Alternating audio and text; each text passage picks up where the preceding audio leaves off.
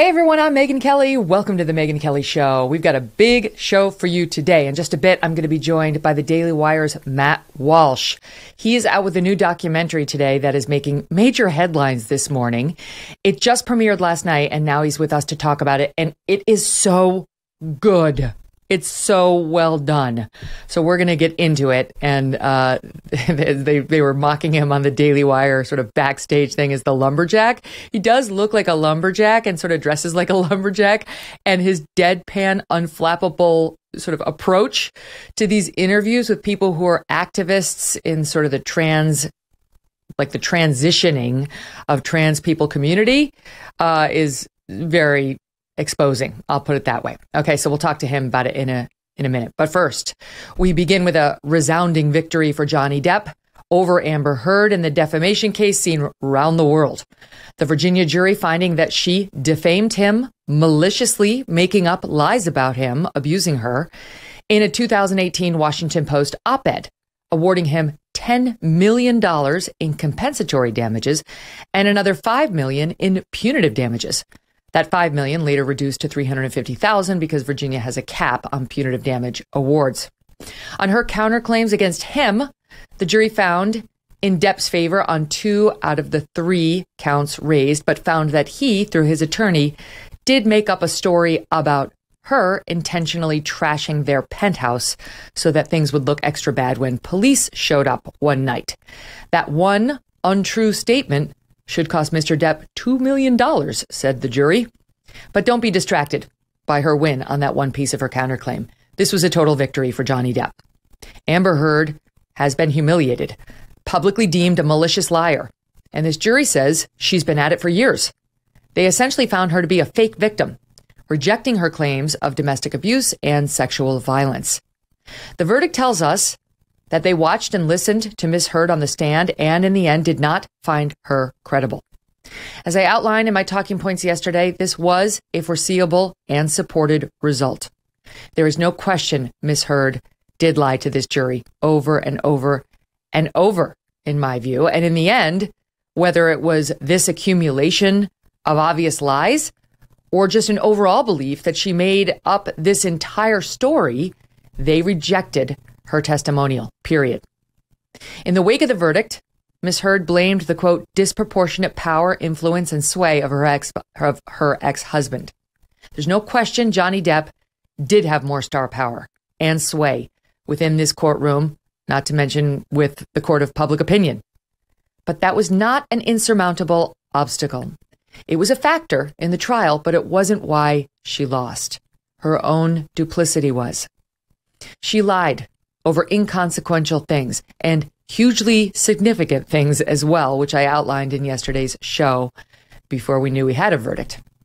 And while she easily could have owned up to it with this jury by saying, for example, okay, I did leak to TMZ. I'm not proud of it, but I did it because I feared he would crush me in what I knew would be the coming PR war. She would have been in so much better of a position, but she couldn't admit to anything that might expose her as conniving, as a manipulator. That was a truth too scary to let them see, and her attempts to hide it only made it more obvious. She goes on in her post-verdict statement as follows, quote, I'm even more disappointed with what this verdict means for other women. It sets back the idea that violence against women is to be taken seriously. That's not true. I don't agree with that. Her allegations of violence were taken extremely seriously. She had 2 courts spend months at a time on them. She took the witness stand for 4 days in this trial, which lasted 6 weeks, to tell her story in a court of law. Her problem was not that she wasn't taken seriously. It's that her lies made her not believable. That is her failing, not one that will necessarily follow future accusers. But let's entertain for a minute the prospect that she's right, that other women will now have to plow a tougher road because of this case. Who's to blame for that? She is. She showed the world that abuse claims require careful, meticulous scrutiny because women sometimes do lie. She certainly did, in my opinion. Why didn't she just come clean about her op-ed being about Johnny Depp? for example, something she later accidentally confessed on cross-examination but first denied to the jury. Why didn't she just admit that Poopgate was an outrageous prank she and her friend played at a time she was feeling deeply wounded and angry at her husband, instead of blaming it on a 4-pound teacup Yorkie? Why didn't she just tell the jury, I did pledge my divorce money to charitable organizations, but then I started to worry about my career prospects and thought I might need to save it for myself instead. I shouldn't have said I'd already donated it. I'm embarrassed that I never paid. She lied about these things because they either reflect poorly on her or might have undermined her case. But the lies did more damage than owning these things could have ever done. And they were obvious. Unlike the battles over her abuse claims, where there was evidence that could go either way, these were gimmies. The truth was quite plain to anyone watching, and yet she couldn't and wouldn't own it. To the extent there is now more skepticism of the next woman's claim, Miss Heard has only herself to blame. Heard's lawyer was on the Today Show this morning blaming cameras in the courtroom and the Coliseum-like atmosphere that resulted on social media, suggesting the jurors had to be influenced by all of that. Live by the sword, die by the sword, madam. Your client was the one who made this thing public in her request for a restraining order against him in 2016, in her multiple leaks to TMZ, making sure that they would photograph her allegedly bruised face that day, in her leaks of the tape showing Johnny Depp slamming cabinets, etc., which conveniently edit out the part at the end where she laughs at him. And of course, in her Washington Post op-ed, calling him an abuser and painting herself as a survivor. She's the one who started this PR war and has no grounds to complain simply because she lost it. Tarana Burke, the woman who first coined the phrase Me Too and who now heads an organization by the same name, called this case a, quote, toxic catastrophe, and said the country, quote, still has to reckon with why it is so invested in the pain and anguish of violence. How unfair. Amber Heard had her day in court. She had able representation. She was listened to and rejected. That does not reflect some, quote, investment in the pain and anguish of violence by America. It means the jury didn't think she proved her case. To the extent Me Too was a means of calling out and calling to account abusers who use a power imbalance to sexually harass or abuse women in the workplace, it was a noble mission. And there's no question it's done a lot of good. No one misses Harvey Weinstein, Les Moonves, Larry Nassar, or many others. To the extent it turned into a witch hunt against men who were disliked for other reasons or who were guilty of mild workplace transgressions that could easily be dealt with and moved past, but instead suffered a professional death penalty, or to a place where accused men suffered a presumption of guilt, it needed a correction. All a woman deserves is the right to a fair hearing, not the right to be believed. Accused men, the same. Each party got that in the Depp v. Heard case. The system worked just as it's supposed to. Which leads me to my last point about the courts. While not infallible, the courts are our last best vestige against social justice warriors like the ACLU here, who actually wrote this op-ed for Amber Heard, who care more for blanket assertions of victimhood than they do for hardcore proof. Had Johnny Depp never involved the courts in this matter, he would still be presumed an abuser.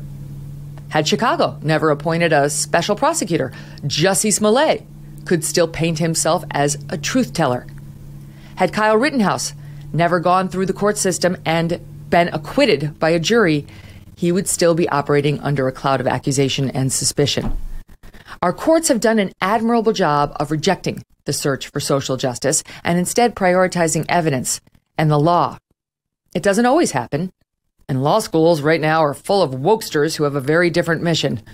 But at the moment, the courts remain predominantly a place where the true administration of justice remains the mission. That is not a toxic catastrophe. It's a triumph. Joining me now to discuss it all, Mark Geragos. He's a trial lawyer and managing partner of Geragos and Geragos. He's also the co-host of the Reasonable Doubt podcast with our buddy Adam Carolla. Mark, welcome back. So what did you think of the verdict? Given kind of the non-sequestered jury, given the absolute internet drubbing of Amber, the only thing I think I was surprised at here at the end was that she actually prevailed and got $2 million as basically an offset. I was a little. I wish I could be as positive and I guess spiritual about the court system as you in your monologue, because I was dismayed to some degree at the reporting and the commentary after the verdict. I mean, a lot of people I greatly respect didn't understand that the $5 million of the punitive damages was immediately remitted down to the 350 cap. A lot of people did not understand that part of what the jury instructions were in this case. I mean, when you break down the jury instructions in the verdict form, it's really kind of eye-opening to some degree. He was suing her basically for a headline that she retweeted and did not write. She was suing him for something that Mr. Waldman, his agent/lawyer, had said. I mean, there's a reason this case was brought in Virginia. It would not have survived in California. Well, she may not have written the headline to the Washington Post piece, but it was submitted under her name, and the body of it was from her. She didn't write much of this based on. No, the ACLU wrote it, but it was submitted by her. She took ownership of it. I'm only making a distinction between the headline and the body because typically the way the op-eds work is you write the body of it, and then the newspaper gets to slap whatever headline on it they want. So I would even give her a pass on the headline, but there's no question she stood by what was in the body of the piece, and she stood by the headline too. She just wanted the jury to think it wasn't about Johnny Depp, which they totally rejected. Yeah, well, they rejected that. And I thought that was, one of the things I counsel the lawyers in our office and any others that I speak to is, don't run away from bad facts. If you have bad facts, deal with them, because that's the quickest way to a jury rejecting your client's case is when you try to stand on your head to get around what the bad facts are. And in this case, part of what you were talking about in the monologue was exactly that. Why run away from stuff that are, I think, much more easily explained and much more plausible when you just tell the truth? Right. So this is, I've been dying to talk to you about this because you and I looked at her direct testimony, which was given. It ended on a Friday right before they took a week off. And we both found it compelling. And, I've dealt with a lot of domestic violence survivors. So have you in your practice. And she, to me, sounded like somebody who had been through at least some of the things that she was ticking off. The problem for her and my assessment of her case came on cross-examination. As we both said, she hasn't been crossed yet. We'll see what happens. And I understood all the points that Camille Vasquez was making on the actual abuse claims. Like, here's a picture of you looking gorgeous and perfect the night you claim he punched you in the face. That was very good. You normally don't have that when you're cross-examining somebody claiming this. And tried to go after the photos that she had submitted as having been doctored and so on. Okay, that could have gone either way. I wasn't necessarily convinced by that piece of the cross that it didn't happen. It was all her. So far. Okay, yeah. 100%. It was all her other lies that made me say, this is not a truth teller. I was going to say, and they were all self-inflicted wounds. I don't want to demean Camille's cross, but that, the cross was a workmanlike cross, and they were all self-inflicted wounds by Amber. I just didn't understand it. I don't know if she was not mock crossed, but mock cross is something we often do where you take your client, you have somebody that you know or yourself. I used to do it myself, but it really does great damage to the attorney-client relationship. So now I'll roll somebody in who can be the bad guy. But there, you quickly find out people hang on to the weirdest things when they're on cross that make no moment or have no moment or any great moment at the end of the day, and they wed themselves to it inexplicably. I think if she just owned, for example, the things I ticked off in my opening talking points, it would have won favor with the jury. Contrary to her probable belief that it would have cost her with them, I think it would have gained her standing with the jury because it makes her look bad, makes her look small, makes her look insecure and somewhat petty. And I think they actually would have said, oh, poor girl, she was in a bad place. This was not a person at her best self. By the way, you know what the proof that you're right is? They answered questions in the special verdict that basically said, we believe her up to a point. I mean, she got $2 million awarded by a jury when she was caught flat-footed repeatedly. If she had just owned it, she may have washed this out. Yeah. So the reason she couldn't, and all the lies that I was ticking off in the talking points are, I don't know how to describe, maybe process lies. It wasn't necessarily, she never got caught dead to rights in a lie about the alleged abuse. It's not like they have a videotape of the moment of alleged assault that shows something else. It was all stuff around the allegations that, as I said, the talking points were gimmies. She didn't have to lie. And, the legal term for that, obviously, would be materiality. Nothing of that she was lying about was going to affect the material nature of the questions that were going to be asked of the jury. Remember, you can talk about the internet, you can talk about the audience, the outside audience, if you will, the public audience, but all that matters at the end of the day is who won the verdict in the jury. And they knew what their questions are going to be. They knew what the jury was going to be asked. And none of those things would have mattered on the questions that were asked of the jury, except that when they get the instructions about somebody who's willfully false, that's what you get. We don't believe her. We don't. You blew it. We'll take her this far, but not all the way. It's like talking to your partner who you suspect of cheating on you, and he's like, I didn't cheat on you. But then he's like, but this is where I was, and none of it checks out. And you're like, okay, I don't have videotape of you cheating, but you were not at that restaurant. You were not with that buddy, and you did not take the Uber you said you did. It's like, that's how we draw conclusions. Okay, so let me talk about her lawyer who goes on the Today Show to complain about the Coliseum-like nature of these proceedings. She did not want cameras in the courtroom. They weren't in the UK courtroom. That case was decided by a judge, not a jury. And she's blaming that. And in addition, she's saying that she's going to appeal and she likes her chances because she says this judge wrongly excluded certain evidence that she thought should have been in. Here's a little snippet. How is Amber? We had an enormous amount of evidence that was suppressed in this case that was in the UK case. They were able to suppress the medical records, which were very, very significant because they showed a pattern going all the way back to 2012 of Amber reporting this to her therapist, for example. We had significant amount of texts, including from Mr. Depp's assistants, saying, when I told him he kicked you, he cried. He is so sorry. So what's going on there? Let me tell you something. I don't know. And you and I are talking as the breaking news is that Harvey Weinstein's conviction was affirmed here in New York. And by the way, I watched the oral argument in that case. And if I was a betting man, I would have bet that it was reversed. Oh. So it's always difficult to predict what a court of appeal will do.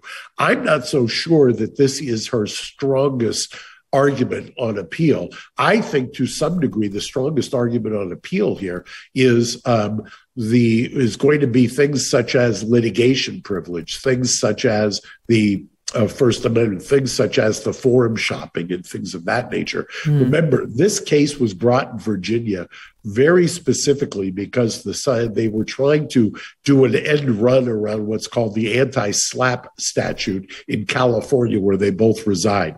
Most courts do not want to become, unless you're in Texas and doing IP litigation, most courts don't want to be a hub for people from all over the country forum shopping. And you might find that is probably one of the more compelling reasons to reverse this case so that people don't start bringing all kinds of domestic violence accusations and litigations to Virginia. Even if they win that, it's over. He's gotten the total victory that he wanted legally and PR wise. He comes out with a statement that reads in part, false, very serious and criminal allegations were levied at me via the media, which triggered an endless barrage of hateful content, although no charges were ever brought against me. It had already traveled around the world twice within a nanosecond, and it had a seismic impact on my life and my career. And 6 years later, the jury gave me my life back. She talks about what she's been subjected to. Amber Heard, the quote, abuse during the course of this trial. And I have no doubt that's true. But he's been subjected to a lot too in the however many years. It's been 4 years prior to the day this jury handed him this verdict.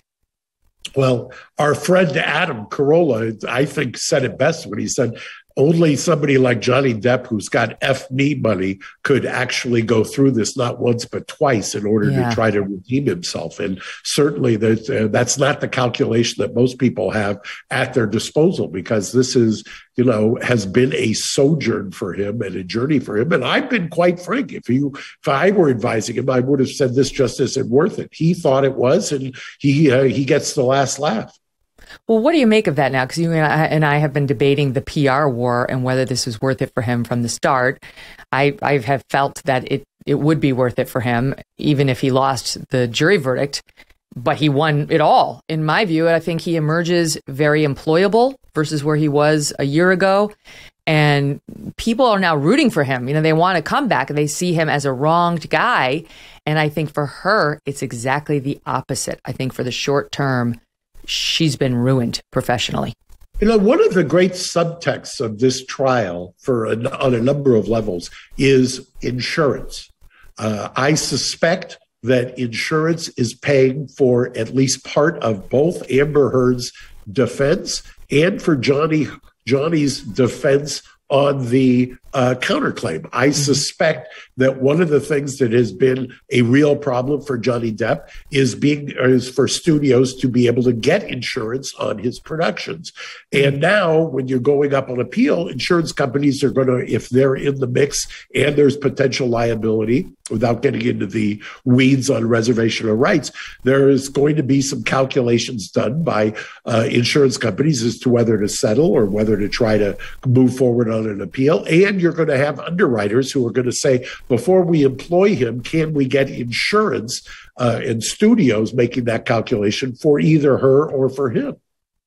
I think he's going to get a big deal, because I think the American public now are rooting for a comeback for him. And I do not expect to see her in Aquaman 3 or anything else over the short haul, because she's been exposed. I mean, this jury said that she maliciously lied about him for years. She played the victim when she wasn't. That's essentially what they said. And the ACLU rushed to print it in the Washington Post, and the Washington Post rushed to print it at a time when it was just starting to become in fashion to say that you were a victim of sexual abuse or harassment. The Me Too movement exploded right around then in 2018, 17, 18. And now what of that? Because Johnny Depp writes in his statement, in part, I also hope the position will now return to innocent until proven guilty, both within the courts and in the media. It won't. The media will never do that.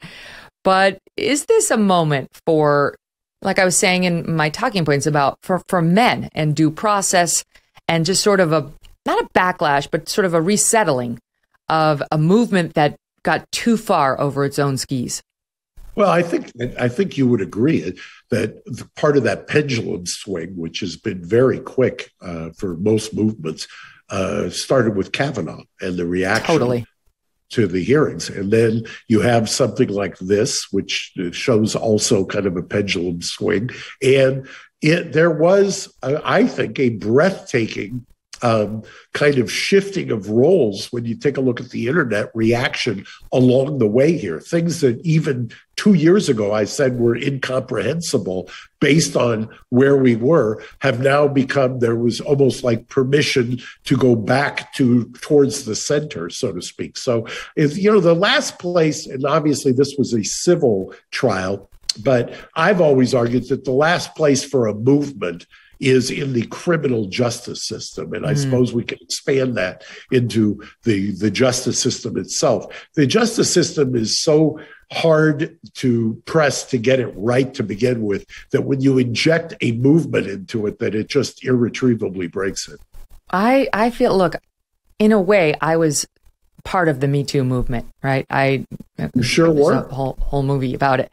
And I can tell you, having been in this position in a way, I would have had no problem having a court take a look at my story and my evidence.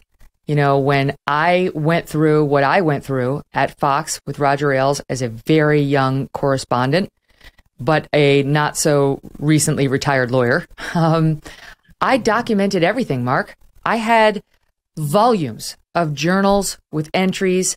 I made a record with a lawyer.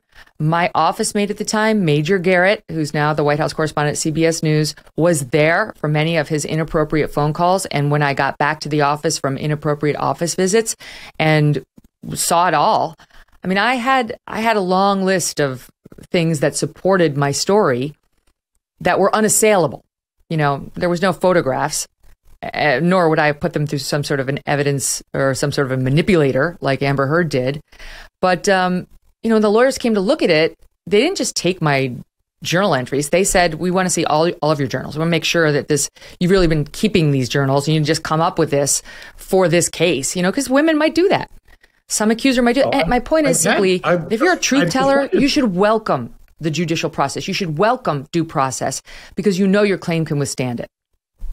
Yeah, I've had the case where I've defended, and to make sure that I'm talking about the specific situation, it's usually a family law case, a divorce case that then bleeds over into child custody, and that's the most horrible thing you'd ever go through. You have kind of more of defined what is traditionally the workplace style case.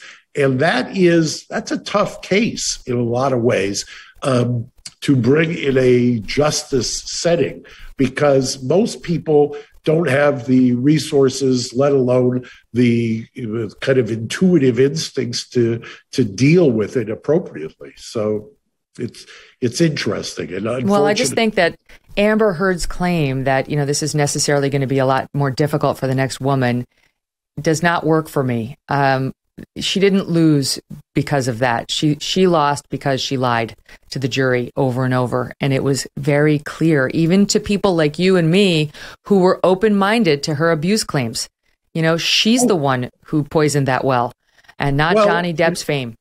If we could stick a fork in one axiom that kind of grew out of this, it would be believe anything, because that is not the presumption. So that is turning the presumption on its head. And we live in a country that is based on due process and a presumption of innocence. And that it was scary how quick we came to abandoning that. Trust but verify, or maybe just verify. Just verify. Mark Geragos, always a pleasure. Thank you so much. All right, coming up, Matt Walsh. Really looking forward to bringing him to you and this discussion about his new documentary. We've got a lot of great clips. It's called What is a Woman? See if you can answer that for yourself during this quick break, and we'll be right back with him. Are the high fuel costs putting a damper on your summer vacay plans? From higher prices at the pump to a jump in airfare, it is getting more expensive to get away for a week. But what if you could soak up those vacation vibes year-round? Get a Michael Phelps Swim Spa by Master Spas. Whether you want to stay close to home this summer or just want to extend your break, a Michael Phelps Swim Spa by Master Spas can transform your backyard into an oasis. It combines the benefits of a pool with the therapy of a hot tub. This is going to reinvent family time. You will love it, and your family and friends will too. Michael Phelps Swim Spas by Master Spas come in a variety of sizes that will complement almost any yard, even if it's a tiny backyard. And since it's heated, you can use it year-round in any climate. Michael Phelps Swim Spas are 100% made in the USA by Master Spas, the world's largest swim spa manufacturer.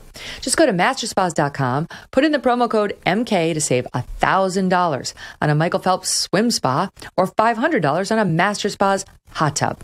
That's masterspas.com, promo code MK.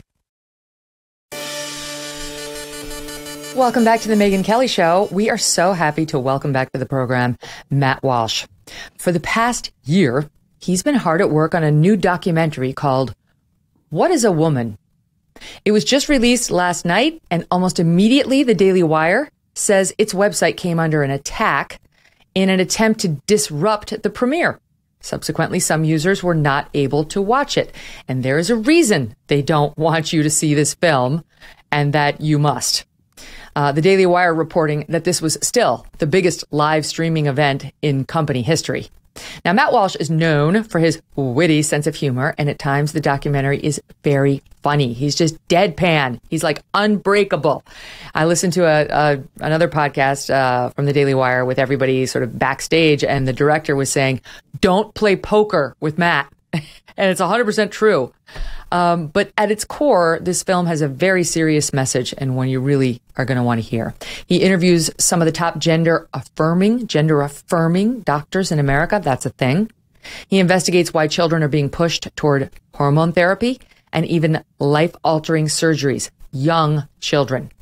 And he looks into how the transgender movement also affects women's rights. Matt, so good to have you back. How you doing? Doing great. Thanks for having me. Good to be here. Congrats on the release of the film. You. I'm glad you have your lumberjack outfit on. As always. Always. I heard them mocking you for that on the backstage bit. So I didn't realize that you were doing this when you came on over the past year, and it was a very worthwhile effort. So when you were doing this film, What is a Woman? It was before Ketanji Brown Jackson was asked that question at her confirmation hearing, and what a perfect bookend to your project, right? Like, you never could have known that when your film was probably being edited, the next Supreme Court justice would refuse to answer that very question on the grounds that she's not a biologist.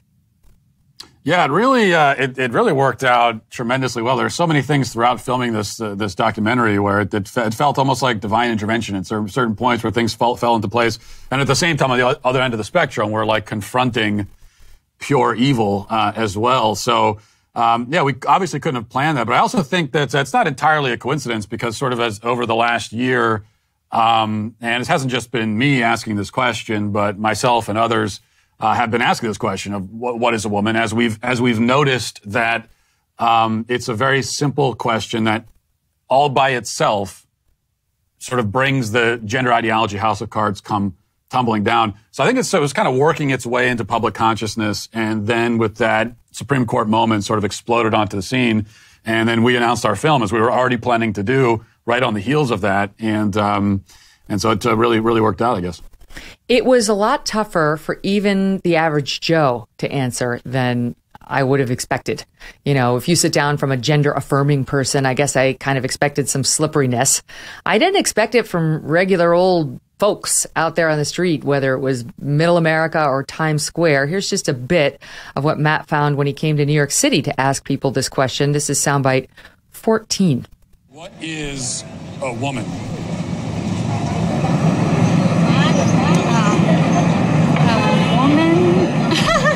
I don't want to assume, but you guys are all women? We're all women. Yes, we're women. So how would you define it, like in the simplest terms? That is hard. Yeah, it is. It is a stumper. A woman is someone that likes to be pretty and think of themselves as a delicate creature. I'm pretty indelicate. Okay. I could be a woman too. Yes, you could. Defining womanhood is just a project of someone who identifies as a woman. Yeah, but what do they identify? That's what I'm saying. What do they identify as? They identify as a woman, but what is that? I honestly don't know. It's amazing how hard people found that question. Yeah, it really was. And that was one thing that was kind of a revelation to me in a way. And as you said, talking to the so-called gender-affirming experts, we expected a lot of this and evasiveness, and we got plenty of that. I didn't realize before we embarked on this journey just how totally pervasive the confusion is. And this is all, of course, by design. I mean, the most powerful institutions in the country are dead set on making people confused about this. And so we encountered a lot of confusion. And by the way, another thing that was interesting is that it was impossible for me to predict before we talked to somebody whether or not we would get an answer. Like you'd like to think that, well, if we talk to an older person, for example, that's somebody who didn't grow up with all this gender ideology stuff, and so maybe we'll get a straight answer from them. You sort of expect more of the confusion from the younger set, but what we found is it stretches across all age demographics, period. A lot of confusion, but also a lot of fear, too. There were a lot of people we talked to who aren't in the film because once they realized where the questions were going, they said, I can't talk about this. I don't want to be on camera. And, of course, I would say, well, you don't want we're just talking about what a woman is. You can't answer that with a camera. No, they Right. can't because they're terrified because they think that there's going to be some terrible consequence if they talk about this at all. Dr. Deborah So is in the film. Love her. We've had her on the program. She's written a great book, and she's somebody who actually is a scientist, and she says a woman is, and I've tweeted this out before after Ketanji Brown Jackson, whether you're a woman is determined by your gametes. Your gametes either are sperms or they are ovaries. They're eggs, I should say. And that determines whether you're a woman. Biologically, that's what determines a man or a woman. If you've got sperm, you're a guy. If you've got eggs, you're a girl. I'm just going to answer it, unlike the people in your film. So the experts that you went to, we're not surprised that they waffled and they wiggled, but they were actually like offended at you just kind of following up. And you had your same affect and your same manner that you have here. You're very matter of fact. I was thinking, I like this guy. I like the way you do your interviewing. I'm definitely more emotional. I'm more passionate, half Italian, half Irish. It's that kind of combo. I know you got some Irish in there, but I like how you just didn't show your cards, but still they were getting so angry. They were getting so annoyed at you. Especially the blonde guy at the University of Tennessee, Patrick Zanka, right? Zanka? Okay. He did not like you, Matt. I think you would concede that. And is this the one, soundbite 19, where they kind of, oh, no. Actually, first, let's just show him, let's show him trying to answer what is a woman and what he does to you. This is soundbite 16. You just really don't want to answer the questions, do you? I came today very willing and enthusiastic about answering questions about women's and gender sexuality studies, which is the work that I do. You wanted to answer questions about women's studies, and so shouldn't the first answer you should be able to provide is what exactly is a woman? Well, for me, it's actually a really simple answer, and that's a person who identifies as a woman. But what are they identifying as? As a woman. But what is that? As a woman. So circular and frustrating. Yeah, around and around we go with these circular answers. That was really the answer from all of the so-called experts. When it came down to it, it was always, woman is anybody who identifies as a woman. Well, what is that? What are they identifying as? I mean, it's actually a sincere question too, because when for example, a man says, I identify as a woman, the point of asking what is a woman is it's a way of asking, well, what do you mean? What are you trying to say about yourself exactly when you make that statement? Can you just explain it a little bit? I want to know. I want to understand. And they do get offended by it. And that's, I talked about the fear from the just average Joes on the street, some of them. But the so-called experts, there was definitely fear also there because they didn't want to answer questions. But from them, I got a lot of anger because from their perspective, this is not how a conversation is supposed to go, especially if they're talking to some flannel-clad, bumpkin like myself. I'm supposed to just sit there while they make their proclamations and declarations, and I'm supposed to sit there kind of slack-jawed and just listening and nodding my head and saying, okay. The moment you ask any question whatsoever, it's actually offensive because it's like, well, how dare you question me? How dare you express skepticism in anything I'm saying? That's another thing that was a little bit of a revelation is that before we embarked on making this film, I knew that the what is a woman question would be a real stumper for some of these people, even though it shouldn't be.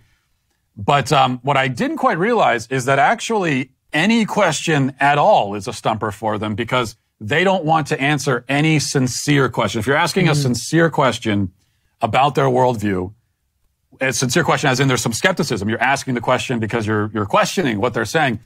Any question along those lines, doesn't matter what it is, they don't want to answer, and they'll get very angry that you are asking it. Well, case in point, we didn't cut this one, but I watched it last night with my husband, and this was his favorite. His favorite was when you interviewed Congressman Mark Takano, Democrat of California, first openly gay person of Asian descent in Congress. He ended the interview when you started asking about bathrooms, and you could tell he was upset. And he was saying, like, I can't believe you're taking this to the bathroom place instead of focusing on the basic rights of this life. So, like, for you to even bring up, what about women who don't want to see a naked penis in the bathroom or in the locker room? For you to even go there was judged inappropriate. That's not even the proper question. It's about the a trans person's need to live a, quote, normal life. Yeah, and I agree with your husband, too, by the way. That was actually my favorite interview to do, just because it was so...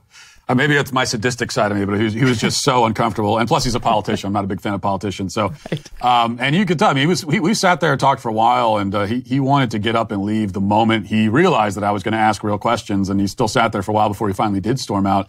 But the question that I was asking him when he did finally leave was obviously totally legitimate, and it was a policy question, right? Because we were talking, he's an advocate of the Equality Act, which would be a federal law that just basically encodes gender ideology, imposes it on a federal level across all states and localities.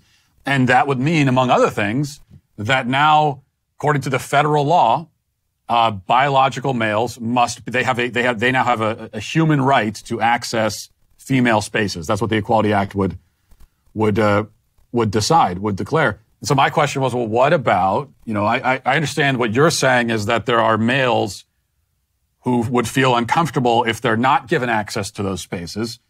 What about the women who are uncomfortable sharing those spaces with males? Like, what about, how do you factor that in? How do you weigh that? Totally fair question. And he didn't want to answer that at all. No. And then they started babbling about, well, really, this is a matter of the right to life. Well, no one is questioning that. No one is saying that trans people don't have a right to live. What we're talking about is, do women have a right to privacy in these kinds of spaces? That's actually the question. Part of the fun of the film is seeing the light bulb go off over these people's heads once they realize that they're talking to somebody who might not share their agenda, who might not be there to totally celebrate, the stuff that they push. And you're very fair to them. It's in no way like a hit job on them or an ambush. Your questions are very benign.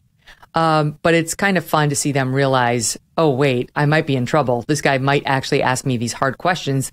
And some didn't answer them. Some kept, like that guy in Tennessee with the blonde hair, kept like putting it back on you. Well, what do you think? What do you think? Which is always a stall tactic.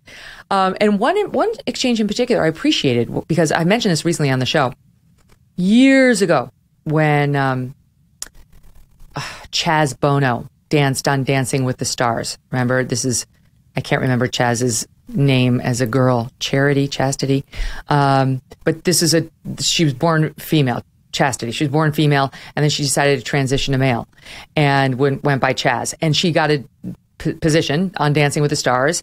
And Keith Aplow came on my show, Matt, and he said, I don't think we should be affirming this kind of thing. And I gave him a hard time. I didn't think that was particularly kind or supportive. And he did say something that it's always stuck with me. He said, there's a disease in psychiatry where, because you'll see where I'm going, somebody really feels like they need to have their arm chopped off. And they will go from psychiatrist to psychiatrist or doctor to doctor saying, I need you to chop off my arm. My arm doesn't belong. I need to be missing this limb.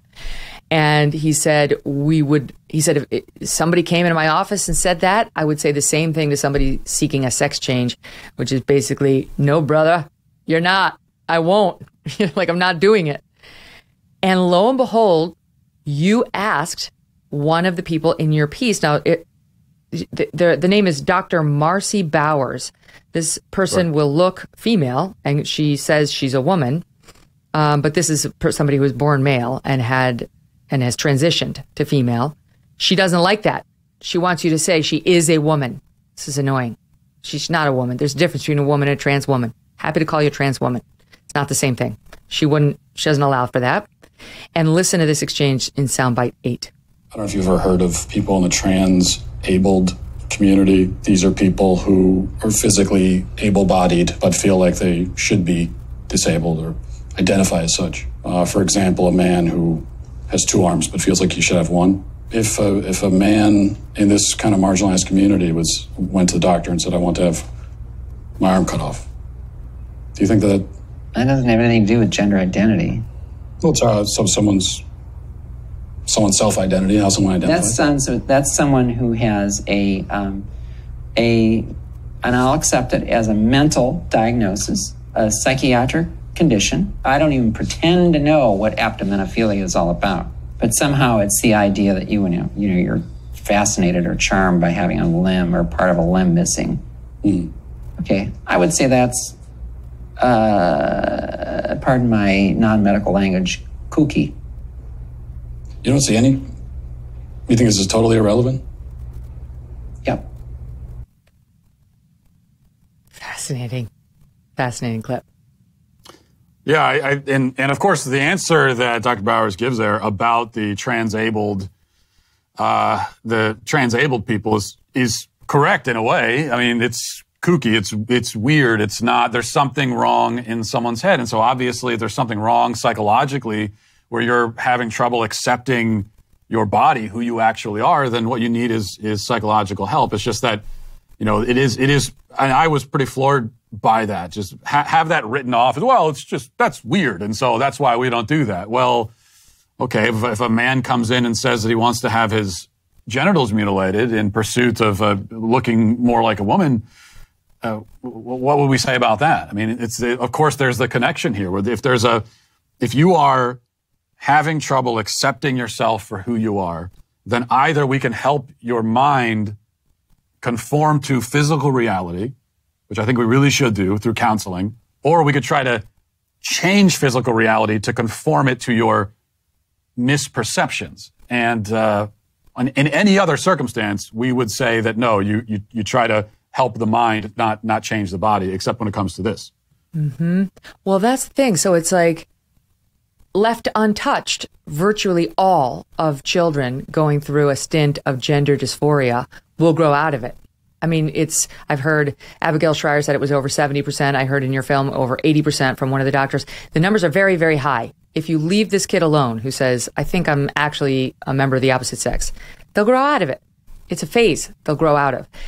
So it's extremely dangerous and fraught to start chopping off body parts and putting them on puberty suppressors and cross-gender hormones and so on. And yet not only are parents doing this, the entire medical community has surrendered to this and supports it. Yeah, this is why we're talking about the institutions in this country that are conspiring, and that starts with the medical community. That's another thing that comes through in the film, and not just the film. Maybe mention the work Abigail Schreier's done as well, and her important book on this subject. And the really terrifying thing, especially if you're a parent, and especially of kids who are still living at home with you, you start to realize that you really can't. There are these institutions you should be able to trust, and you really can't. You can't trust the medical institutions. You can't trust counselors, therapists, and that doesn't mean that they're all bad. But what it does mean is that you can't just assume now that they're in this position, and so therefore you can at least have some minimal level of trust. That's just that's gone. That's obliterated, which just speaks to the need for more vigilance among parents. And especially if you're sending your kid to public school and they're having conversations with their guidance counselors and everything else, you have to be very vigilant and aware of what's being said. Well, that reminds me of what Jordan Peterson told you in an interview in the film, and I'll let that be the tease to what's coming up next. Jordan Peterson on gender affirming care. Much more with Matt Walsh right after this quick break. Black Rifle Coffee Company is a veteran-founded company serving premium coffee to people who love America. They develop their explosive roast profiles with the same mission focus learned as military members serving this great country of ours. Black Rifle Coffee imports high-quality coffee beans from Colombia and Brazil, and then they roast them here in America 5 days a week at their facilities in Manchester, Tennessee and Salt Lake City, Utah. And that means you get the freshest coffee possible, no matter where you live. Enjoy the awesome packaging and the unique flavors like Silencer Smooth, Lava Panther, and all of them sound so cool and delicious. The best way to enjoy Black Rifle's freedom-filled coffee is with the Black Rifle Coffee Club. When you join the club, your brew of choice is roasted, packaged, and shipped free to your door on your schedule. Not only do you save a trip to the store, you receive special discounted pricing on roasts, you gain access to exclusive products, partner discounts, and you get to be part of the coolest club on the planet. It's a win-win scenario. Go ahead and buy it at blackriflecoffee.com and use the code MK at checkout for 20% off your purchase and your first coffee club order. blackriflecoffee.com/MK. Use the code MK for that discount. Black Rifle Coffee, America's coffee. Welcome back to the Megyn Kelly Show. I'm joined today by the Daily Wire's Matt Walsh, and we are talking about his brand new documentary, What is a woman? Matt, we should tell people where they can find it. Yeah, that's probably a good idea. Whatisawoman.com is, we go to Daily Wire, but whatisawoman.com will direct you there. But the film is on Daily Wire, and it's available to watch right now.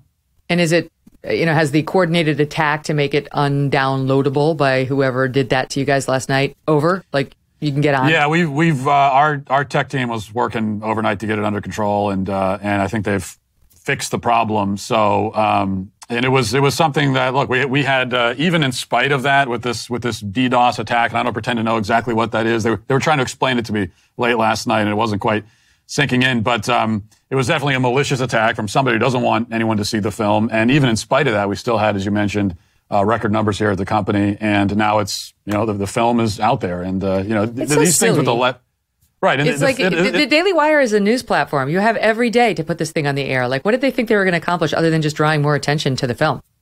Exactly. It always backfires because now you're making another story around the film, and it's more excuse for us to talk about it. So it never works in the end. Yeah. And it's not like the Daily Wire has the platform for tonight and only tonight. It's like, you guys are there every day.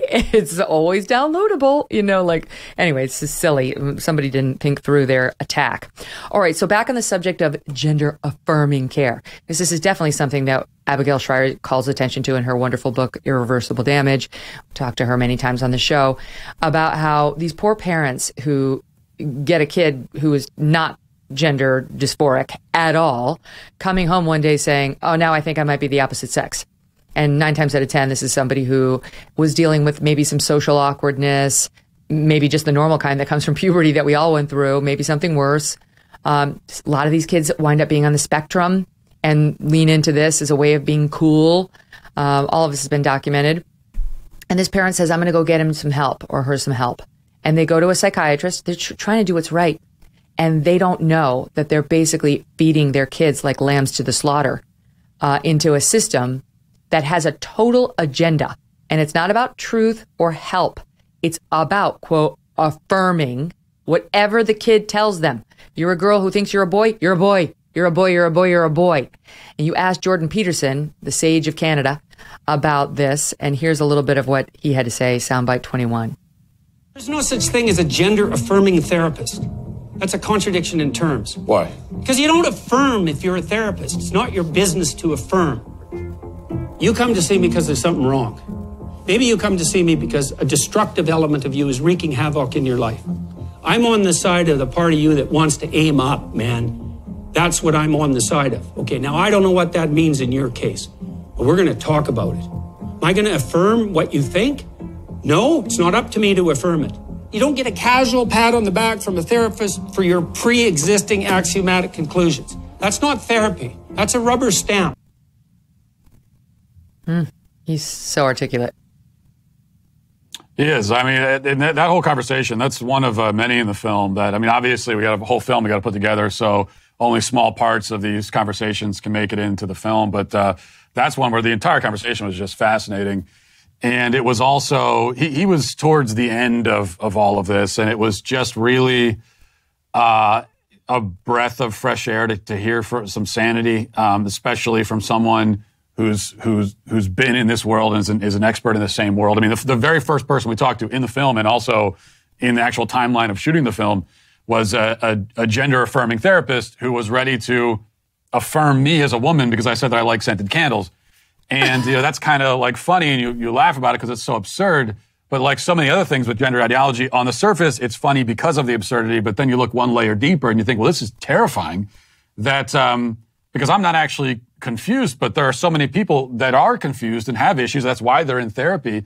And you're ready to affirm somebody even just based on that. So it's actually not a joke at all. And what Jordan Peterson said is obviously correct. The whole idea of affirmation, either from psychiatrists and or anybody in the therapy world, or even from doctors as well, because we have gender-affirming therapy, and then also now they tell us about gender-affirming surgery. They don't say sex change surgery anymore; they say gender-affirming. Well, the whole idea that if there's something that you have to have something about you that allegedly already exists, that you have to go to a doctor or a therapist to affirm those things. If that's true and that's real and it already exists, then why does it need to be affirmed? If you actually are a woman, let's say, then why does that need to be affirmed from anyone? I know that I'm a man, in spite of what some of the things that I said in the film. I actually do know that. So I don't look to anyone. I don't care if anyone affirms that. And if somebody walked up to me and said, well, you're a woman, it wouldn't cause any crisis in my life. I would just laugh at them and say, well, you're confused. That's ridiculous. So if you feel, if there's something about you that you think needs to be affirmed, then I think that probably means that there's some confusion there. And that's what the therapy should be. Well, and most of these gender-affirming therapists or doctors you talk to want to cut biological sex out of it entirely. Like your entire identity as a woman or a man is 100% just about, quote, gender. And you sort of make the point in the film, like, what is that? That's a trait of like characteristics, quote, gender. Really, for, the millennias, we've been defining whether you're a woman or a man by your biological sex. That's, back to the gametes. And that's where I get, I don't know if I want to say upset, a little upset, but this is where I sort of have to part ways, because I know you don't use the pronouns of a person who says they're cross-gendered. I do. It's fine. Everybody makes their own choice on that. But I do draw the line at actually having to say that, for example, Lia Thomas is a woman. Lia Thomas is not a woman. Lia Thomas is a biological man who transitioned and is now a trans woman. And I will treat her with respect. I have a severe disagreement with her swimming against biological women. But she wants me to say she's an actual woman. The woman you interviewed, Dr. Marcy Bowers, she said she didn't like it when you said she was a transgendered woman. She just wanted you to just call her a woman. And maybe you would do that in polite society. Maybe you're not looking to make that distinction in polite society. However, when it comes to women's athletics, they're making us, because it crosses over for them even there. They want us to make no distinction between trans women and women. And we must, because otherwise the whole system is on its head and it's grossly unfair. And it sort of puts the lie to the whole charade. Exactly. And it's they want you to conform, while they say that their own self-perceptions should be respected. Your perceptions don't matter. Your perception has to conform with what they're saying. That's what we hear from trans activists and from gender ideologues in general. You need to conform your perception with whatever they're saying. Which, before we even get into who's objectively right here, and obviously we know who's objectively right. I mean, the people who acknowledge biological reality, they are objectively right. But let's just say let's live in the world here for a second where there is no objective truth, and that's the world that all the people, the experts I talk to, so-called experts, they all live in that world. Every time I brought up truth to any of these people, they'd say, "Well, whose truth? What truth are you talking about?" Everyone has their own truth. Okay, so let's just go along with that for a second. Everybody has their own truth. Well, hold on a second. Then isn't it good enough for me to say that according to my truth, Lia Thomas is a man? That's my truth. That's the truth that I've created. So why do I have to change my truth for your truth? So even on their own terms, and I don't like talking about it that way because, again, there's only one truth, but I'm only trying to communicate that even if you adopt their premise, it still doesn't make sense. Falls apart. Even if you try to do that. I want to get to Lia Thomas because you got the first I've seen anonymous, sort of in shadow interview with one of her teammates, with one of Lia Thomas's teammates.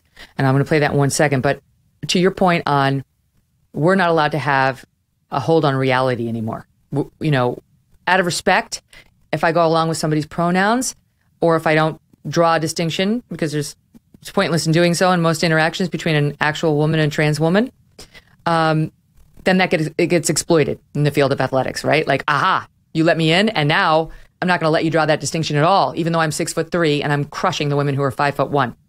Okay, so that we sort of talked about that. But, and you touch on this in the film, it's crossing over. It's no longer just gender.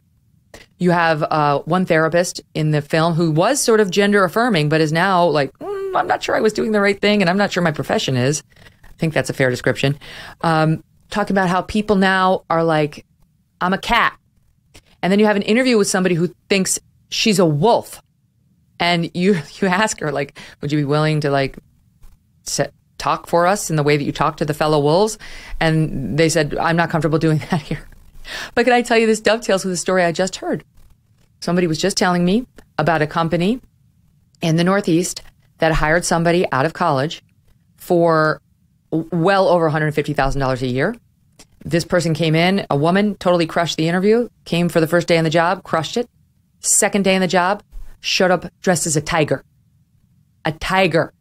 Had the ears, had the tail, and there's a real question about now whether this person's fireable, whether everybody at the company has to go along with the delusion. That's in the end, the way the company went.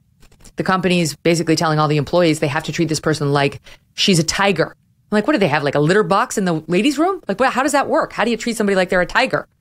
And so it's crossing over, Matt, to places that right now we may find totally absurd, but we would have said this about where we are in gender 5 years ago.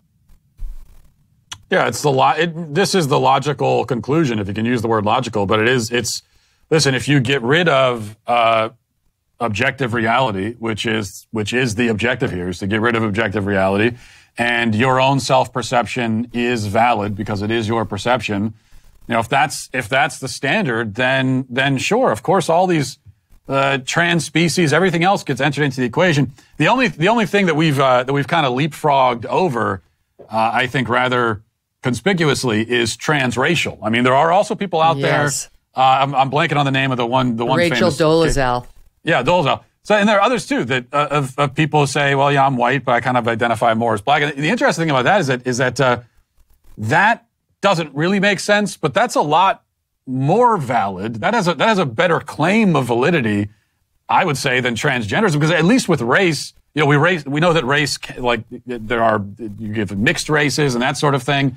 And skin color can change. I mean, it can go skin darker color can change, and race later. is also not race is not a totally binary structure where it's one race and another race. That's not how it works. Whereas with sex, it does. So that one is a little bit less crazy, actually, but we've leapfrogged over that because that interferes with a lot of the sort of racial agenda of the left.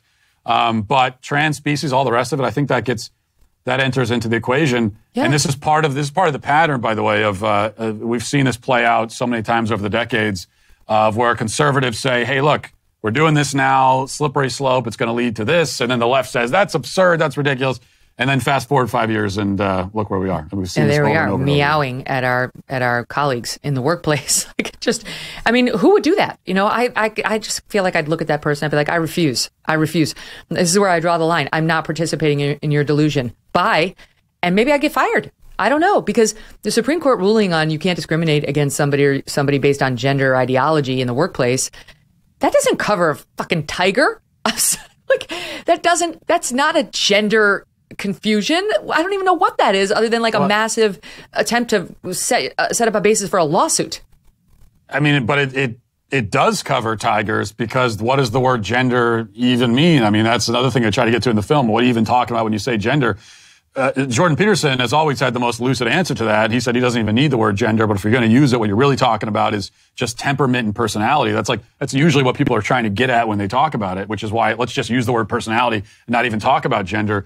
But because it's this vague, ambiguous, catch-all term, and anything can be a gender now. I mean, there are people, libs of TikTok on Twitter is always digging up these videos from TikTok of people that say, I identify as the gender of a cloud, or my gender is a yes. number or a color, all kinds of things. They had a cake. Somebody who said she was a cake gender the other day. Right. Yeah. Cake gender. Yeah. So, I mean, really, this is going to come up in the courts, because what do you do? First of all, for any employer out there, check the references, because if this gal really has been living as a tiger, somebody in her history will know. So check the references. If her reference is like a zookeeper, then. She should go get a job in a pet store. Don't work at a big corporate firm. I mean, what if it's a law firm? What next thing you know, you think you're hiring a trial lawyer and you got to send her in there in front of a jury to be a cat lawyer? I don't know. I don't know where it's going, but it's no place good. All right, let's talk about Lia Thomas, because I was fascinated that you got one of her teammates. This is the first, again, I've seen one of the teammates actually on cam, but incognito. And it's absurd that they have to do it, but I understand why. And she's worried about being called transphobic and so on.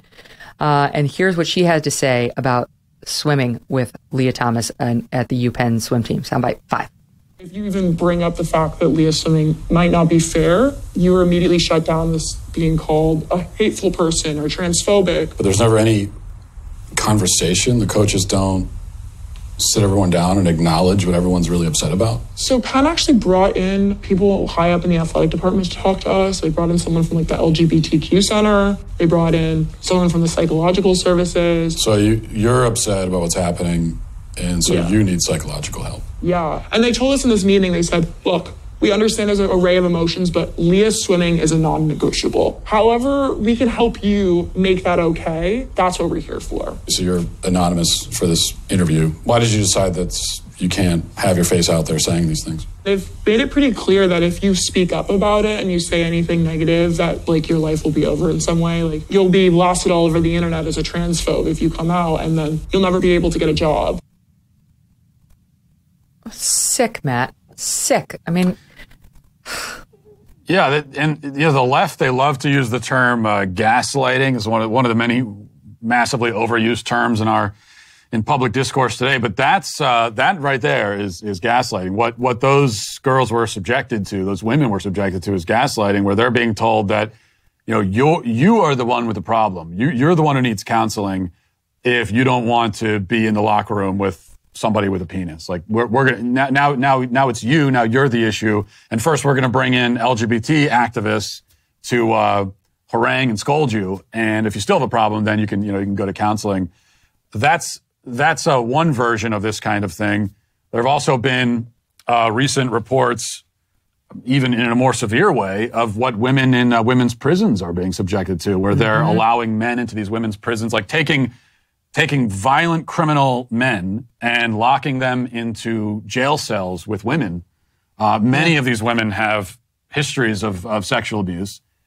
And the few women who have had the opportunity to speak out about it, because the thing is, if you're in a prison, you're not going to have very many opportunities, but the few that have had the opportunity have said it's the same kind of thing, but worse.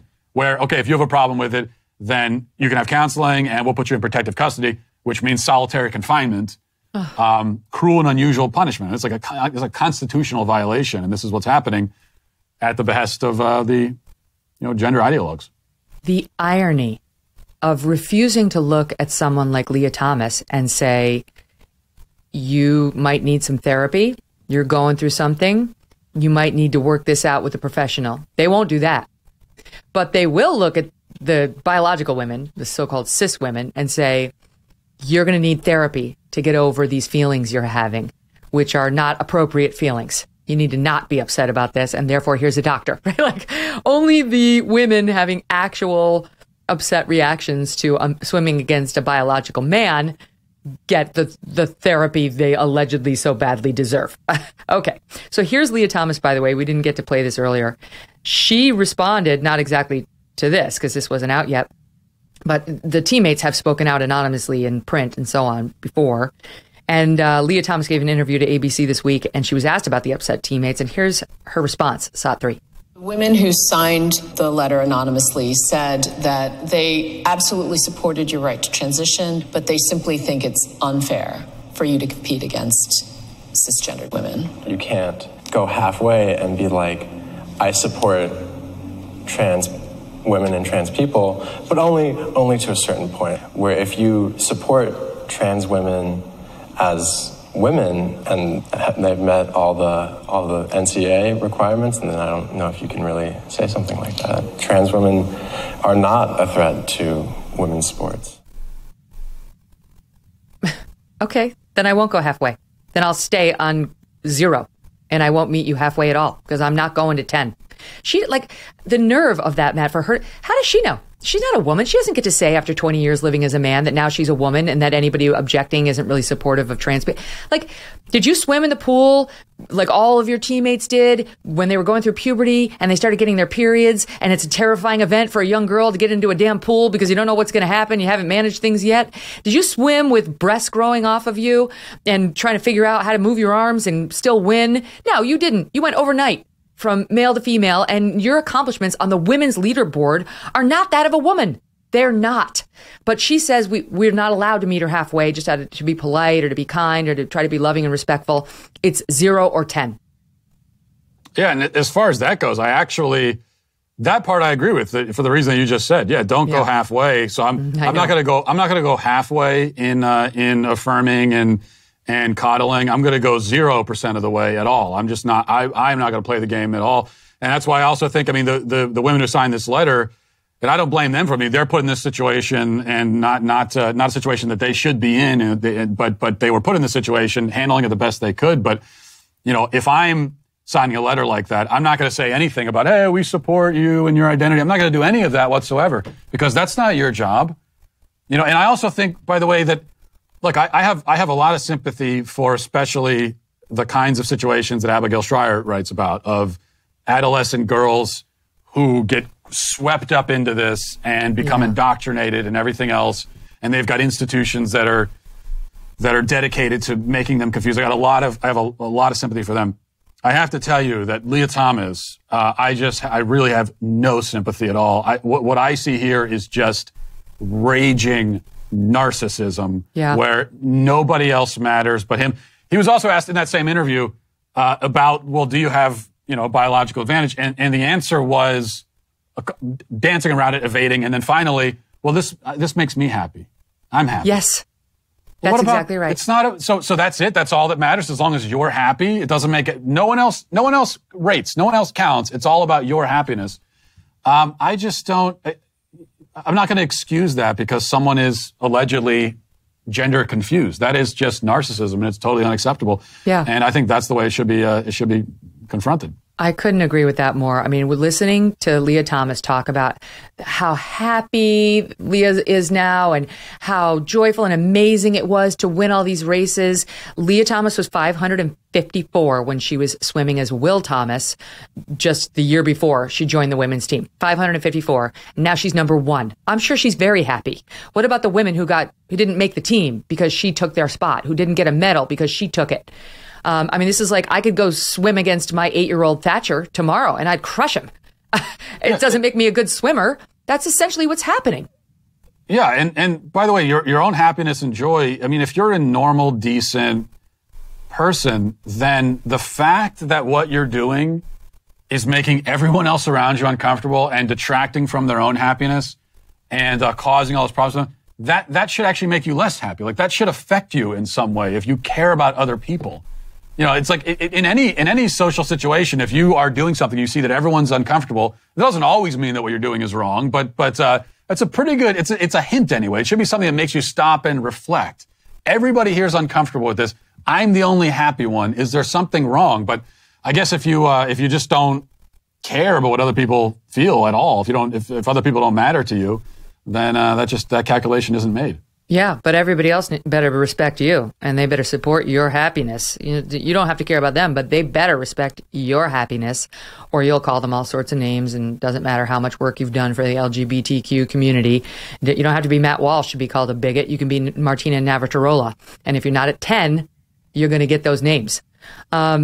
You, importantly, get into the dark side of all this. And the film, I mentioned the intro. It is funny. It's genuinely funny because Matt's funny in like this great sort of quiet way. But it takes a serious turn because this is a serious matter. It's genuinely no laughing matter when you get to what they're really doing to our kids. And you get into some of the consequences. And this is why I love Dr. Miriam Grossman. She's connected with UCLA. She's the voice of reason, right, of the whole piece. That's the woman who's the voice of reason. And she explains. You guys got to watch the film. It just gets into everything you want to know about this issue in such depth and in a way you can understand, and with humor where appropriate and with gravity where that's more appropriate. But Miriam Grossman explains where this came from, where the trouble came from. And I don't think anybody has any clue how nefarious and evil the two guys whose world philosophy were, whose ideas are now everywhere, whose ideas are now mainstream. They haven't gone back and figured out who's influencing us. So can you talk a little bit about that? Yeah, that's something that I hope, there's a lot I hope people take away from this film, but I hope that's one big piece. And you could do, and somebody should do, maybe I'll do it or someone else will do it, an entire separate film just about these two guys and the origins of gender ideology. and the sexual revolution generally. So, talking to Miriam Grossman, she gets into Alfred Kinsey and John Money, and these are both kind of sexologists, psychologists around the same time, early to mid 20th century. And they're not the only guys responsible, but they're probably the two main, kind of like the godfathers of gender ideology. And Alfred Kinsey, we start with him, and he was a little bit earlier, and his whole deal was to, one of his primary goals was to sexualize children. He said that children were sexual from birth, that we're all sexual creatures, cradle to grave. And not only that, he was very invested in this idea that kind of like normal, healthy, so-called traditional relationships are, it's all a fake. I mean, really, when you get down to it and you really talk to people, everybody's kind of a deviant and a pervert. And in order to do that, he would go out and interview. He would do these interviews with what he claimed were just sort of cross-sections of America. But then it turns out that actually he's interviewing pedophiles, he's going to prisons and talking to sex offenders. And then from there, he's extrapolating these wild conclusions about sexuality generally. But the most, by far the most sinister thing he did was he would, in his book, Sexual Behavior in the Human Male, he has an infamous chart in there where he documents what he says are the orgasms of children, including all the way down to 5 months old. And he says he got this data from pedophiles that he interviewed, and he would have them raping children and documenting the experience, and then they'd sit down and they would talk about it. So you start with that, sexualizing children. Children are sexual from birth. And we can see a lot of that. I mean, what we know is comprehensive sex ed. It all starts with Alfred Kinsey. And the fact that we're doing, what they're trying to stop in Florida of having sex ed for kindergartners, well, that all starts with Kinsey.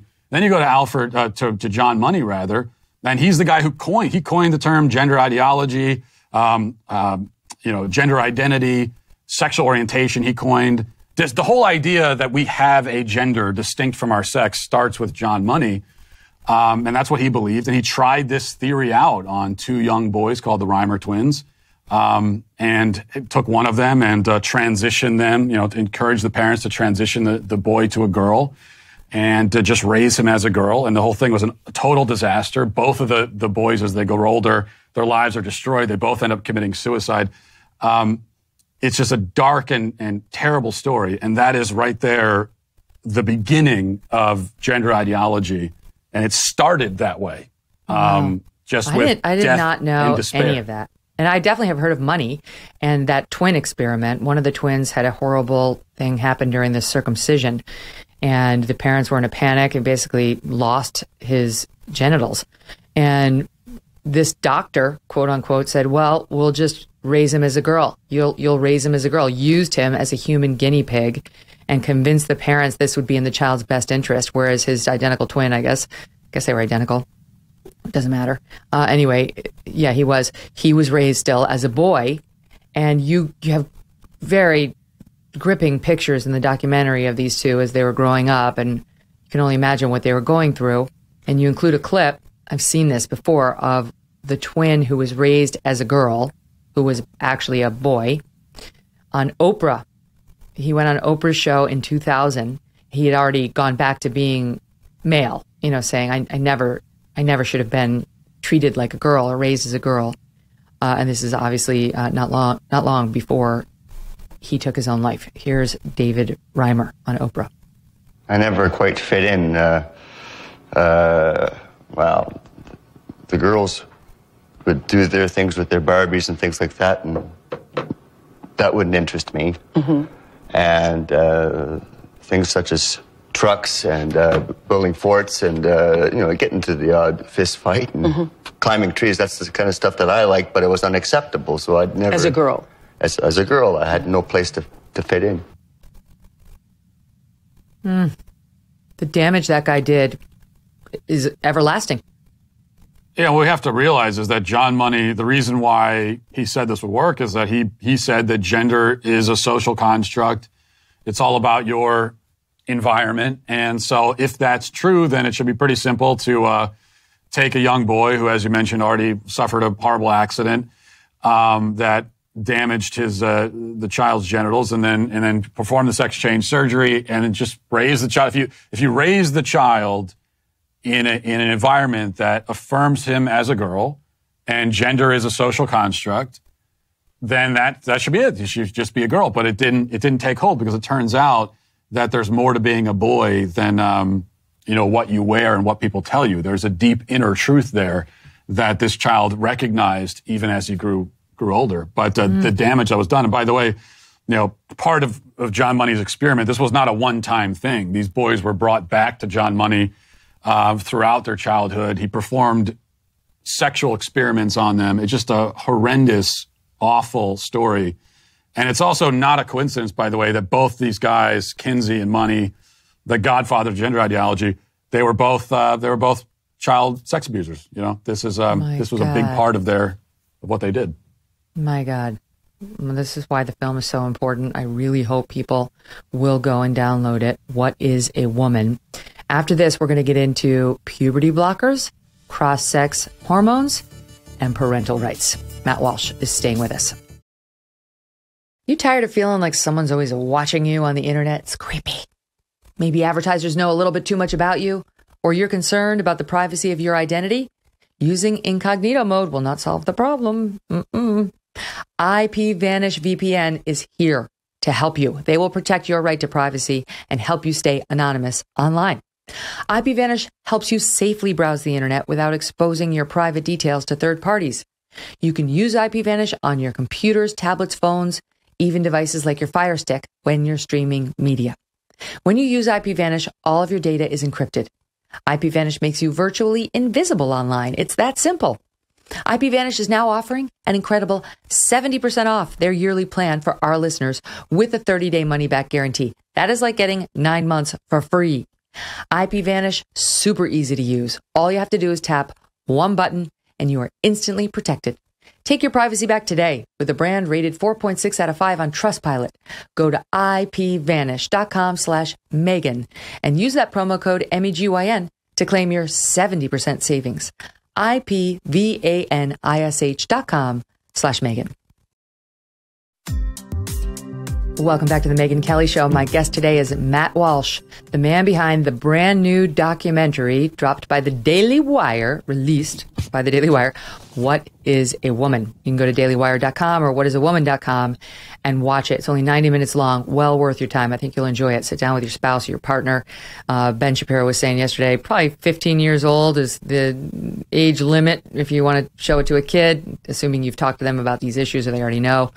I think I'd watch it with my 12-year-old. He's been through this, Matt, in that I had to pull him from the New York City schools because they were unleashing all this crazy gender ideology on him. So he's sadly been introduced to all this by teachers without my consent. But I don't, in other words, I don't think it's so disturbing in the parts where it gets dark that he couldn't handle it, just for whatever it's worth. What is Lupron? And talk a little bit about what they're putting kids on right now that parents need to know about. Well, Lupron is used as a so-called puberty blocker, and just even that name, it's just like with so many other things with gender ideology, you can't even talk about them because the terms you're using are misleading, but intentionally so. So, puberty blocker, as if it just blocks puberty, and then you can block it and then stop taking it, and puberty will pick up again, and there's no problem, and there's no lasting side effects, which is all just totally bogus. But this is the drug that they're giving to kids to quote-unquote block puberty. But it's being used off-label. It was originally, I believe, like a cancer drug, and it has also been used, in fact, to chemically castrate sex offenders, because that's what the drug does. It chemically castrates. By definition, the drug performs a chemical castration, which is why they would give it to sex offenders. This is what they are giving to kids. I mean, they are, in fact, 100% fact here, they are chemically castrating little kids. With this drug Lupron, and it's we talked before about the medical establishment. Well, the medical establishment, all the different pediatric associations and everything else, they all endorse it. They all say that this is affirmative care and that it's healthy and everything else. Well, you decide. Does it sound healthy and affirmative to chemically castrate kids? I don't think so. I have an endocrinologist because I'm getting old. Once you hit 50, your doctor sends you out to all these specialists so you can see what the problems may be. And I asked her about this. like puberty blockers and all that, not for my own kids, but just I was curious, like, how easily do you give out those prescriptions? And she said she wouldn't do it for anybody under 18. And which I think is the right, even 18 is young, of course, but at least you're an adult. You don't do that. You don't give medicines like this to children. They're already banning it now, right? In Sweden and Finland, I think, banning at least cross-gender hormones and maybe puberty blockers too. Maybe but I want to play the audience a bit on that from the film because fearless as ever, you go right there. You're not afraid of asking. I think this clip may start with our good doctor, Miriam Grossman. She's in this at least at some point, along with some others. Watch. Is Lupron chemical castration? Yes. We're giving it to pedophiles, aren't we? We're giving it to people that are dying, and we're giving it to kids, telling them that they were born in the wrong body and it's completely safe. One of the drugs used is Lupron, right? Which has actually been used to chemically castrate sex offenders? You know what? I'm not sure that we should continue with this interview because it seems like it's going in a particular direction. Well, you're a medical professional. I am a medical professional. So you don't want to talk about the drugs that you give to kids, or? Again, I'm a physician and I use medication. You're choosing exploitive words. Drugs I give to kids. I'm choosing a chemical word that was in a dictionary. That's not a correct term for puberty blocking. I could look it up on my phone, but I'm pretty sure if I looked it up, you can look it up on your phone. It says medical definition: the administration of a drug to bring about a marked reduction in the body's production of androgens and especially testosterone. And I'm saying, as a pediatrician who takes care of hundreds of these kids, when you use that terminology, you are being malignant and harmful. I mean, there are some who would say that giving chemical castration drugs to kids is malignant and harmful. It's about the context of caring for a child and seeing the suffering that kids can have that have not been in affirmative home situations. What do you say to the claim that, well, we have to do this for these kids because if we don't, they'll kill themselves. They'll resort to drugs and self-harm. A lot of them were hurting themselves. A lot of them were suicidal before they even discovered gender. That is never part of the discussion. And they say, what would you rather have? A living daughter or a dead son? If this is what the professionals are saying, it's terrible emotional blackmail. Matt, is Lupron something they give to boys and girls or just boys?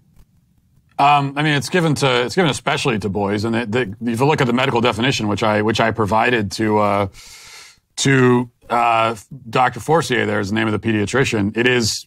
That's a marked reduction in the body's production of androgens and especially testosterone. So it's a reduction in the testosterone, even if it was quote unquote temporary, which again is very misleading because there are long-term effects of giving these drugs. It still counts even then as chemical castration. And in terms of the claim, when it comes to this claim of, well, it's temporary and there are no long-term effects, we talk about that in the film as well. And the reality is that we know quite a bit about how these drugs affect kids, and even based on what we know, it's pretty clear that there are long-term effects. But also, we've never given these drugs to an entire generation of kids before, so we don't have the basis for any kind of study. This is experimental. These kids are, guinea pigs. Mm-hmm. And there are states in the union now, as I think California is one of them, where your kid can sneak off campus during the middle of the day to go get these hormones or these pills, and they don't even have to tell your parents about it. They'll just do it with the school's consent. The parents know nothing about it, which is very dark. Like, now you're really abusing my child or allowing abuse to take place during the school day when I think she's studying English without my consent or even a heads up to me. Parental rights in this whole thing. It would be kind to say they've been forgotten. They've been actively buried and destroyed. Well, parents are a threat. I mean, it's worse than just ignoring parental rights. It's actually, because that's one thing, that's bad enough. It's bad enough in and of itself to say, well, we're not worried about what the parents say. It's actually worse than that because what they're saying is that the parents are a toxic, harmful element. And so we have to protect the kids from the parents. And that's the way that a lot of schools are approaching this. This is what they're saying to the kids. Look, that's why I say gender ideology is a cult, and it functions like a cult in so many ways. And what's one of the first things that a cult does? Like if you're actually going to join a cult, if you're going to become a Scientologist or something, one of the first things that they do is they isolate you from people that are closest to you. They turn you against your own family. They don't want you to have any connections outside of this world. And it's the same thing with gender ideology. The first thing they do with the kids is cut them off from parents, any friends who are not quote affirmative, and isolate them in this world where there won't be any of these sort of outside influence. I mean, we talked about Jordan Peterson before. That's one of the ways in which he first came to international fame, is Canada was passing a law that did make it a required thing for you to use somebody's pronouns of choice. And he spoke out against it, saying, that's insane. Like, I shouldn't be facing penalties for not using somebody's gender pronouns. And Canada's gone off the reservation in more ways than one. You scored an interview with the dad. This was big news when it happened, who lost custody of his child over this. Can you set that story up? Yeah, this is we have to remember that in Canada, I believe that this case started actually before this law was even passed, yet he's still somehow being, or they're trying anyway to kind of penalize him according to this law. But now in Canada, it's considered conversion therapy. You know, like conversion therapy is outlawed in Canada, and they've already done this in a lot of states in this country. And when you hear conversion therapy, you think that what they want you to think of is like electroshock therapy, all this kind of sinister, evil stuff that they're doing to kids to change their sexuality. And that's not what they mean. Conversion therapy now, especially in Canada, is look, if your daughter says I'm a boy and you do not use male pronouns, then you are guilty of conversion therapy because you're trying to convert your daughter into a girl, which she already is. You know, if you are affirming someone in the identity that they actually are, you are converting them, which is totally backwards and absolutely insane. But that's what they're doing in Canada.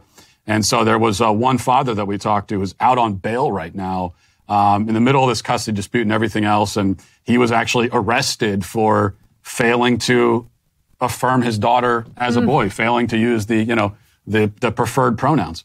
This is actually happening. It's happening in Canada, and it's making its way to the United States too. I mean, what a nightmare. Here's a clip, soundbite 20.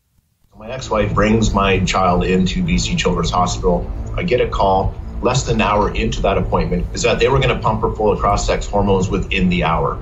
And I put a halt to that. I said no. There was no evaluation. They were just going to do it right away. They agreed to stop for the moment. They figured, well, let's get the dad on board too. This is all going to be better. Let's just get everybody on the same page. I said, it's not going to happen. So I get a letter from BC Children's Hospital in December of 2018, and it says that under the BC Infants Act, they will start injecting my child with cross-sex hormones, and I have 2 weeks to respond with legal action if I so choose. And he's lost, right? I mean, so far, they've gone against him at every turn, and he no longer has custody of his child. Yeah, and he's fighting back. He's fighting heroically. But imagine that being presented with that choice. Like, you can either lie to your child and abandon them to this delusion, which so often leads to despair and suicide, by the way. So you can do that, or you can never see them again. Like, those are your two choices. And those are the choices that parents are being given in Canada. It's like, it's unthinkable. And I was really surprised and encouraged by, that father talking to him. He had a lot of resilience and not nearly as much bitterness as I would have. I mean, I would just be, I would be able to barely be able to speak about it because I'd be so angry. But he's fighting back, and this is what we need parents to do. One of the things I love about Abigail's book, Irreversible Damages, she offers real solutions for parents who are going through this. And they're not necessarily for somebody who's got like a very young child who seems to have gender dysphoria. Typically, it affects only males. Like, historically, it was only a thing that would affect males. But her book is more about the sort of the contagion, the craze that's sweeping teenage girls right now. And she does talk about it as a contagion based on the work of this Brown University researcher, Lisa Lippman, who we've had on the show too. And Abigail makes the point that virtually all of these young girls in particular, you will find spend hours and hours on YouTube, on Reddit, on TikTok, and there are all sorts of rabbit holes they can go down that show them exactly what they, quote, need to do to be affirmed. So-called top surgery. It sounds like a nothing. They mean double mastectomy. Well, you'll have tubes coming out of you. I mean, they're going to chop off your breasts. And this is something that now girls as young as 10 who are developing breasts want done to them. It's happening with very young teenage girls in our country. And she just talks about what should you do? And you got to read the book. But basically she says, like, get your kid off the internet for like a year. I mean, if this happened to my family, we'd be going to Europe without any devices for a year. With our family, we'd be certainly going to church every weekend, and she wouldn't be having any contact with people who are pushing this stuff on her. None. So there are things you can do other than take them to some gender-affirming therapist who's not on your team, who's on the team of some weird social agenda that you probably don't agree with. The darkest part, we talked about Doug's favorite interview. Mine was with, I think, Scott Nugent, who used to go by Kelly. We saw a clip of him in the beginning of that One Last mashup. And Scott lived his life as a woman and then was a woman, is a biological woman, and then transitioned to male and is deeply regretful about what he's done to his body with all the affirming care he received. And then I don't know what his pronouns are now. And very gripping stuff. Here's just a soundbite, a sample from Scott on what happens to children when they go the surgical route. For the first time in history, a marginalized group has a huge dollar sign on the top of their head. We have 5 children's hospitals in the United States promoting that. What? That's a phalloplasty. That's a bottom surgery. We have 5 children's hospitals in the United States telling girls that they can be boys at $70,000 a pop in a surgery that has a 67% complication rate. That will kill me from infection that I can't sue on. We're butchering a generation of children because nobody's willing to talk about anything. I have 3 kids. At the age that they're doing this to kids, I'm not transphobic. I love my kids, and I love other people's kids, and you should too. This is wrong on so many levels. Oh, Matt, I'll give you the last word on why people need to watch this film. Well, one thing about that interview is the remarkable contrast between the so-called experts that I talked to who were evasive and defensive and didn't want to talk about anything. And you talk to somebody like Scott Nugent who's raw and honest and willing to answer any question with nothing to hide whatsoever. And that's one thing I want you to I hope people take away from the film is like which side here is willing to actually talk about this in the first place. And I think that kind of tells you everything you need to know. And I also want people to see, as you said, there are parts that are funny because of the absurdity of this, but there's a real darkness underneath all of it. And so I want people to realize and have the same realization that I had filming it, which is that this is not just some sideshow. This is not something that you find only with the weirdos on TikTok. This is all over the place. It's everywhere. It's infested every part of our society, and it's doing real harm to people, adults and especially children. Yeah. And I hope that people see that and realize that watching the film. Well done, Matt Walsh. Well done, Daily Wire. Whatisawoman.com to find it. We'll talk more. Thank you so much for listening.